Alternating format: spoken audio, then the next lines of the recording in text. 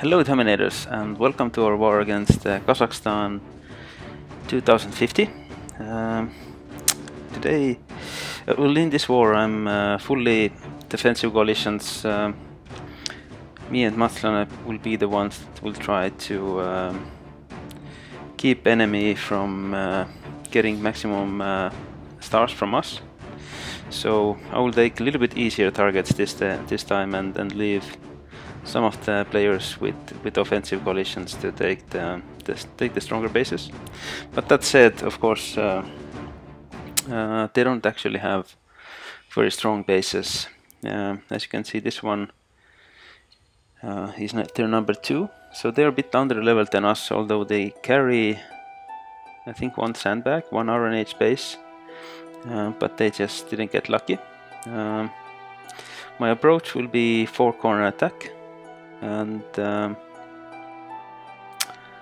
I'm thinking to approach it so that my tank destroyers will take the bottom corner, and then the right corner will be with my generals, and I also have a couple of level 4 troop tactics with me, and I will put 2 of them here.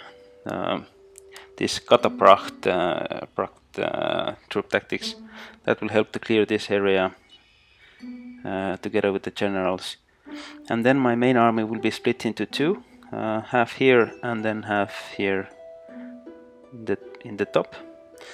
First I will drop the left hand side corner, because the top has Stronghold, so I'm expecting the strongholds are full, so about 6 units from the Stronghold is the range that my troops should not get in before I'm able to lock down the area with Blitzkrieg. And the reason for lockdown is that I want my troops to be closer to the Stronghold when I reach when it spawns, because then my troops can start attacking it right away. And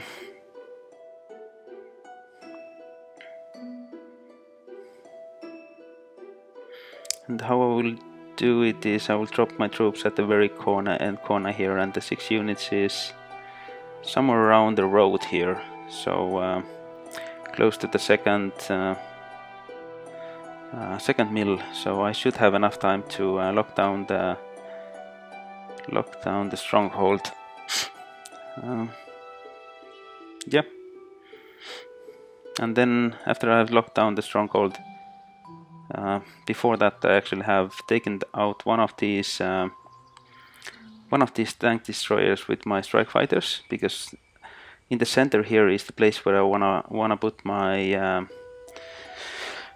decoy, both for the Stronghold as well as the generals. So I'm expecting also traps here, so I can get rid of the traps as well as get the fire there. So before that I want to neutralize the tank destroyers, anti-tank guns. So this one I can lock down with my sabotage after the Blitzkrieg is over, but this one I need to take care of with my strike fighters. So let's see how we do.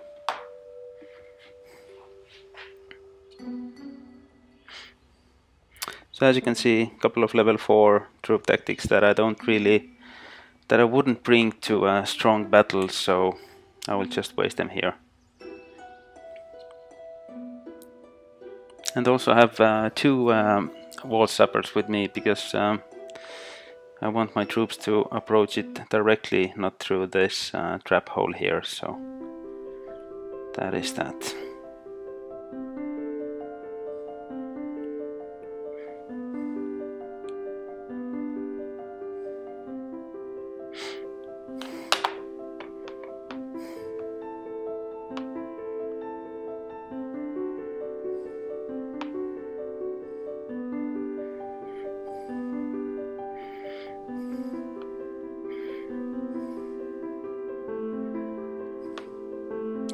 Oh, by accident I put both of the wall sappers there, but oh no, one actually is in the right place. Very good.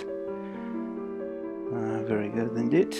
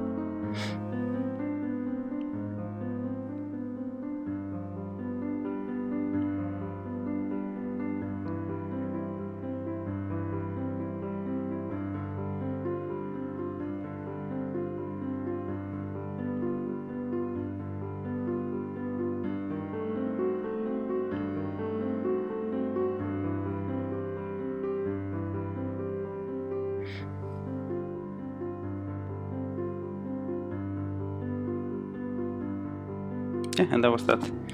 Everything went according to the plan. And pretty fast time as well.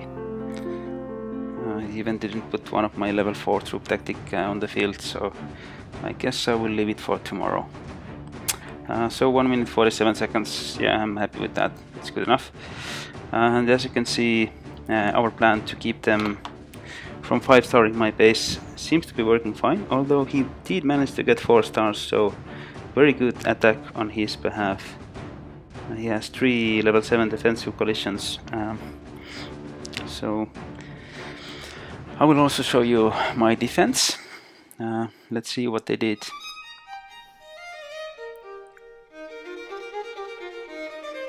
He did use elephant archers, so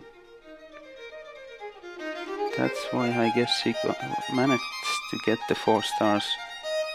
Because I actually didn't expect him to get more than 3 stars. It was very close, of course, for the 4 stars.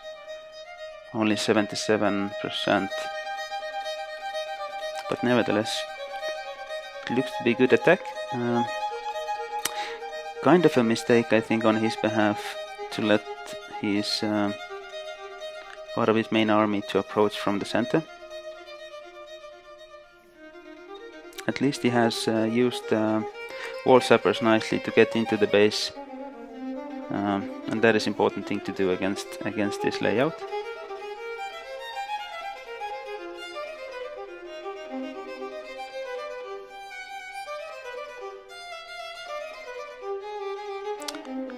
Yeah, so far so good. But we did use armored cars in mine and Matlas's base, so I'm guessing as soon as he will reach the stronghold, his journey will be cut short.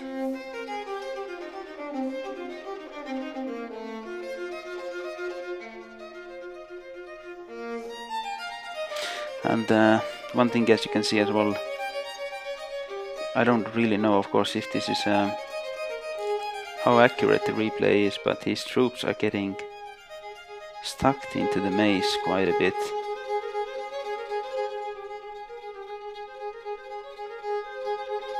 Very slow to approach.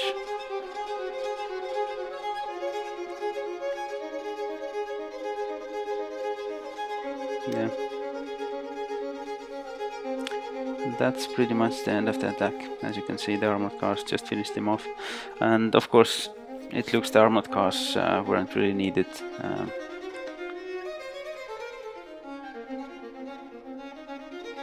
Yeah, it looks like the replay is a bit bugged. He actually did a bit better than the replay shows, so maybe the armored cars actually had an impact there, we don't know. Anyways, that's the start of the war.